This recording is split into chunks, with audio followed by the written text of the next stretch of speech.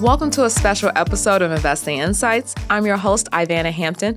The start of a new year marks a time of likely wanting to improve your financial health.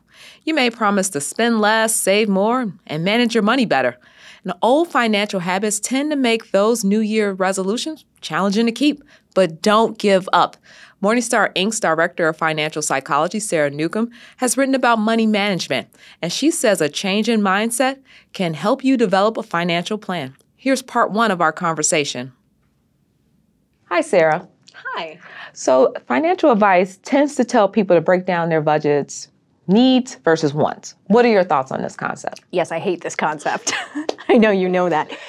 It's not, I mean, there's nothing really wrong with the needs versus wants in one sense, but what it does is it actually runs counter to the way that our human motivation runs. So just to put some context on it, when we say this, you have to know the difference between a need and a want. It's well-meaning. What we're trying to say is you need to prioritize your spending, right? And understand that some things are necessary, some things are not. The problem is that, think about Maslow's hierarchy of needs. On that hierarchy, we've got down at the bottom, we've got our physical needs, then our physiological needs, and then our emotional and social and sort of needs for meaning and purpose. And the thing that the needs versus wants paradigm does is it basically says is if it's not down at the bottom of Maslow's hierarchy, it's a want. But if you actually go and read Maslow's work, he was very clear that the hierarchy idea is not an order of importance. It's an order of primacy. If you had no needs met at all, you would want those physical needs met first. But as soon as your needs are met to some extent, your higher order needs become apparent to you. So it's not Maslow's hierarchy of wants. It's Maslow's hierarchy of needs. So I think of them as all 5 of these categories, all the way up to self-actualization and meaning, are things that humans need to feel like we're thriving. And so if we budget from a needs versus wants paradigm, what we're saying is I'm going to make a plan to feel deprived emotionally, socially, purpose-wise, and no wonder we hate it. So I think we need to switch our thinking a little bit to make budgeting align more with the way that our psyches work so that we won't be unconsciously fighting against it all the time. So what should we include in our needs? Yeah, well, so everything on Maslow's hierarchy is a need. So your social life is a need. Love and belonging is a need. Status is a need. We need respect from others. So meaning, spirituality, these things are needs. So the question then becomes, it's just a simple shift of wording, but it represents a big shift in how you're thinking about your priorities. I recommend thinking in terms of needs, which are all on Maslow's hierarchy. You can find them all there, and strategies for meeting needs. Okay, so everybody has the same needs. Humans all over the world, they're universal to all of us. We all have the same needs. But our strategies for getting our needs met, that's where we can be creative and flexible. So you're not learning the difference between a need and a want and just discounting and cutting out whole areas of spending that may be meeting very important, deep needs for you, but you're finding ways to get all of your needs met within the constraints of your budget. Okay, so you've written that our wants point to our needs. Can you explain that? Yeah. Okay, so let's talk about wanting to go out with friends, right? I want to go out and have a drink and socialize with my friends. Well, what's the need? Obviously, the need isn't a cocktail. You know, the need is that connection and that sense of maybe fun or adventure, right? So when you pinpoint the need, then you're able to find another strategy that will meet the same need for less money. So in that case, you could say, well, my need is to socialize. So I don't necessarily need to get the most expensive thing on the menu. I definitely don't need to buy a round of drinks. Maybe I just get, one drink and an extra cup of ice and, do something where you're spending less money, but you're still meeting your need. Or you have people over. You find ways to be creative creative in keeping within the confines of your financial constraints, but you're not constraining your ability to feel fulfilled. So how do we take that example of, buying drinks, maybe you get the less expensive drink, and apply it to a budget for running a household? Yeah, so some of the biggest things with running a household budget, most of us that struggle with this are spenders. And I know this from personal experience as someone who's always been a spender, that the spending that we do, a lot of times we're trying to meet our emotional needs with spending. So you have to, it takes some honesty and some self-reflection. The way that I do it is you look at your budget, and rather than just crossing things off and saying, well, I can't afford that because I don't need it to survive, you first ask yourself, what are the needs that I'm meeting with this right now? So maybe it is well, for example, maybe you don't care that much about going out to eat, but you have a restaurant budget. You have a line item in your restaurant budget, but it's not that much of a priority for you. But on the other hand, maybe your need for self-expression, you get that met through fashion, through shopping for clothes. So you could then balance your budget in a way that you put more toward the things that really meet your needs and less toward the things that you don't care so much about. Or if you find that there are places where you really need to cut back, then you need to find strategies that simply don't cost as much that also still meet the need. One big concept that I think is useful here is understanding that in general, spenders are meeting needs for freedom, autonomy, self-expression, fun, enjoying life today. Savers, on the other hand, tend to be meeting needs for security, safety, and a sense of those security needs.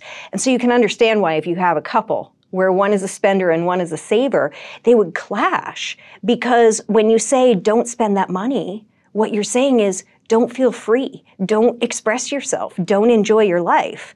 Or when you say you can't save that money, what you're saying is I don't care about your need to feel safe. So you can understand why these things would create deep conflict. But once you understand that everybody's got the need to feel safe, as well as the need to express themselves, then you can start to say, now how can we come up with solutions where we can meet the need to feel safe as well as the need for fun and entertainment or whatever else is getting met over here. And then you're on the same team and you're creative problem solving together rather than just arguing over strategies. So seems like to start this off, you need to ask yourself whether I'm a spender or a saver. I think most people would know where they're on that spectrum, yeah. Right? And if you are a spender, if you're in a relationship where your significant other is the opposite, you probably know that. But I think that thinking in this way offers us a language to talk about even when you're talking to yourself about money. What needs are you really meeting with that spending? When it's the same thing when you're talking with someone else. What needs are they trying to meet? And then you get to conversations that go a lot deeper and they get to the root of what's really going on. So it is actually an opportunity to grow closer. So if we take these strategies, but we find out, I love to spend, right? Have that urge to splurge. How can you use these strategies to fight that urge? Yeah, so you will start to recognize, part of this, what Jung said was until we make the unconscious conscious, it will rule our lives and we will call it fate. And I love that because the process here is first self-reflection, and then you will start to notice. You'll just notice what's happening, and then you have a choice. Once you notice what's happening, you have a choice how you respond. You may not change your behavior right away, but you'll start to notice, how do I feel when I'm getting that urge to splurge? For me, it's boredom or depression. Those are the two things that really drive that urge to splurge. So I have learned over time that when I'm thinking about going out just to shop, I will ask myself, what do I really need? What is going on? And usually a little bit of self-reflection and a walk out in the sunshine or hanging out with my dogs can keep me from spending. And it may seem very simple, but it does take some practice. It takes some practice to recognize what your particular triggers are, and then to catch yourself. And then once you catch yourself, to start to have alternative things already in your mind, different strategies already in your mind. When you're in the moment, that's not the time to be thinking of new strategies. We're not good at that. So in a time of reflection, you can come up with new ways the next time you feel that urge to splurge. What's something you could do to meet the need? And then when you're presented in the moment with the choice, you'll have an alternate in mind already. It just gives you a leg up when you're in the heat of the moment. So what would you recommend for someone who's new to this to put together for their moment of reflection? Yeah, so a little note card is helpful. What I would say is think about, if you're someone that struggles with spending, you are not alone, first of all. Think about the last time you kicked yourself for spending money, the last time you regretted it, and ask yourself, okay, what were the needs that you were trying to meet? Because you were trying to meet a legitimate human need. And I think we kick ourselves and we add shame to the situation, which is not helpful. So rather than being ashamed of spending too much yet again, ask yourself, what were the needs you were trying to meet? And then what were the needs that you threatened or didn't meet through the strategy of buying the thing? And then just think, in that situation, what is something you could have done instead that maybe would have met all of your needs better? And so by reflecting on a past situation, we can set ourselves up for success in the future. Very good advice. So now we know the emotion, we have our note card. Are we ready for that urge when it comes? Sometimes. I mean, it really depends. Behavior change is a long process, and I think it's something that we have to be patient with ourselves about. Like I said, you will be more likely to notice what's happening psychologically once you've done this self-reflection. And once you notice it, then you have the opportunity to make a different choice. It doesn't mean that you will every time, but over time, if you persevere, you will. And it's actually very empowering when you finally do. Thank you. Thank you. I know there are people out there listening and they're wondering, okay, the next time I'm driving by my favorite big box retailer, do I turn into the parking lot? Do I keep going? So that's good advice. Think about the note card. That was part 1 of Create a New Financial Plan for the New Year. We'll bring you part 2 next week, where we'll focus on how to avoid fighting about money. Thanks to Sarah for explaining how to rethink budgeting and avoiding the urge to splurge. I'm thanking podcast producer Jake Vankerson for his hard work, and thanks to all of you for tuning in to Investing Insights. Be sure to subscribe to Morningstar's YouTube channel for videos about personal finance, investment ideas, and market news.